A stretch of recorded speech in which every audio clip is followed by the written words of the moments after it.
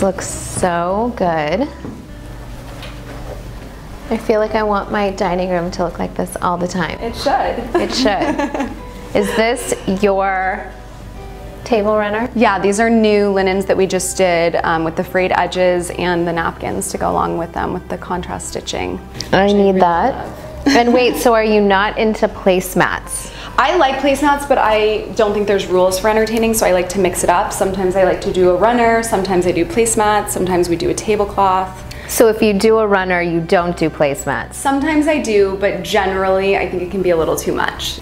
And then if you were having a dinner, would you have food go onto the middle? It depends on what kind of dinner you're having. So I feel like you can do a plated dinner if you want things more formal. You can do family style, which is generally what I like to do. Okay. And with smaller arrangements, it gives you more flexibility to move things around, or you can use the table back here and do a whole buffet, and then people can get up and serve themselves. And I think being in California, don't use that table. Being more casual is key. I do too. But what I always wonder too, if you're having a dinner and you have the plates and everything set up, but if you want people to bring you the food with the plates, then what do you do?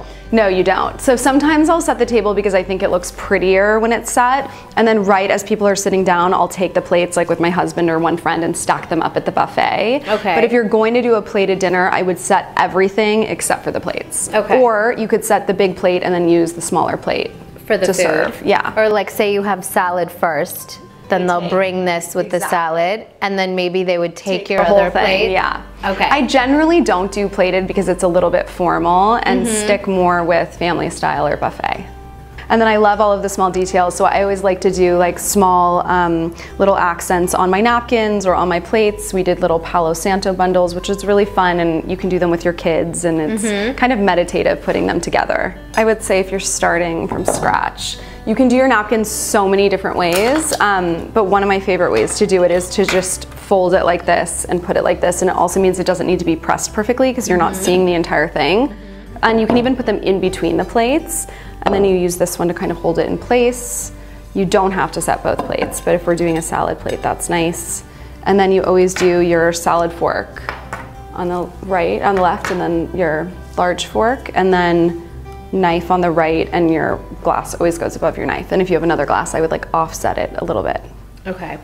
Do you ever do like when you put the napkin on top of the plate? Yeah, so sometimes I'll put it in the middle, sometimes I'll put it on top, and sometimes like one of my favorite things to do, because ironing is not fun, and if you're like entertaining on the weekends and you're here alone, then you can just take your napkin and you can tie it in a knot.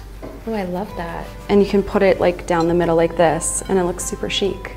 I love that. Like easy. And you can also like, you can break the rules and you can do your silverware like that, or you know, you don't always need a salad fork.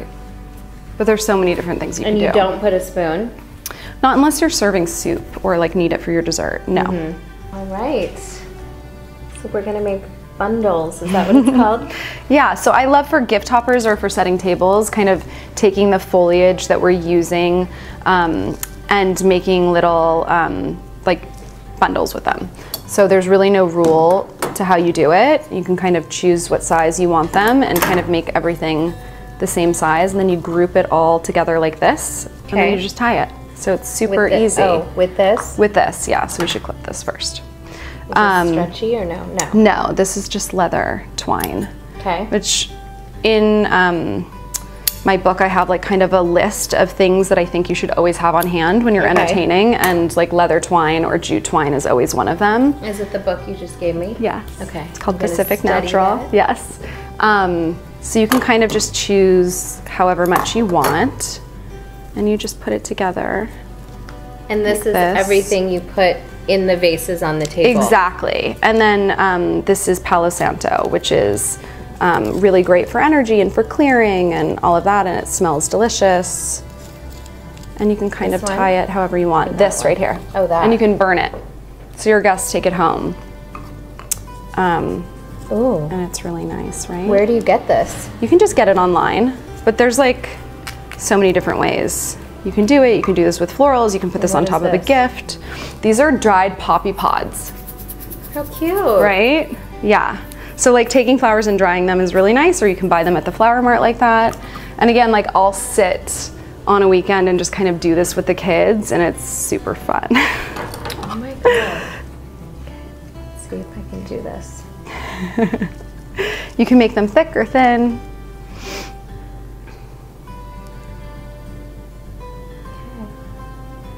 Do you have to cut it? You don't have to cut it. You can make them long, like this one's longer than this one. Yeah, I do.